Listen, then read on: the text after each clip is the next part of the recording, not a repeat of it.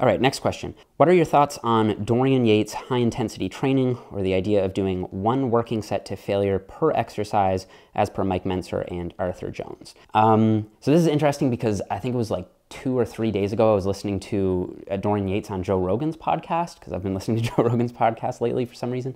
And it was really interesting. He actually said that he attributes his look to that high intensity, low volume training style. And he thinks that that approach is what gives the bodybuilders of the 90s era that really grainy, dense look.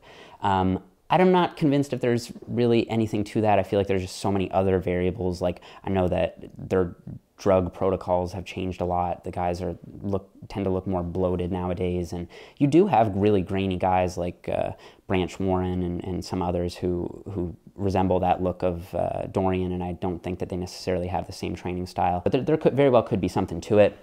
With that said, even though I tend to advocate for higher volume training, in the sense that higher volume training is in a direct correlation with increased muscle mass, and I tend to interview guys who've published this research on training volume, I'm also very open to research on lower volume training and higher intensity training.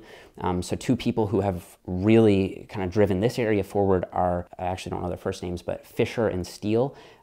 Maybe I'll link a few of their papers down below if you guys would like to read it. But they basically come at this from a different angle than a lot of the other experts that you've probably heard a lot from, like Dr. Brad Schoenfeld and James Krieger and those guys who tend to advocate for more of a higher volume approach. These guys tend to argue that, well, you can actually get most of the hypertrophic bang for your buck just by doing one all-out set to failure, which is much closer to what guys like Dorian Yates used to recommend. So when I look at all this literature and all these studies with like these kind of conflicting results, what I think is, if you're gonna go the high intensity approach, then you almost have to, by default, go lower volume.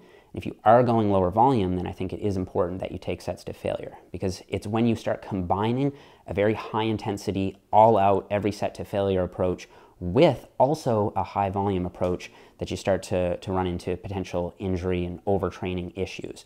So the way I see it is, if you're going to be training higher volume, then you need to be training less frequently to failure and with relatively lower RPEs. If you're going to be training very intensely with many sets taken to failure, then you don't want to train also at a high volume. And I think that you can have success taking both of these approaches, and what I would do is periodize it. So you'll have some blocks of training where you're training at a higher volume with a lower intensity, and then other blocks of training where you're doing more of like a Dorian Yates style high intensity program at a lower volume. If you cycle through that and design it in what I would think to be a smart way over, say, a calendar year, you can come up with a really intelligent macro cycle there. So I'm totally open to all that, but I think that just sticking to one, kind of like pigeonholing yourself into one approach, like, oh, I only do the Yates style HIIT, or I only do high volume training, is probably not the best way to really maximize on your potential.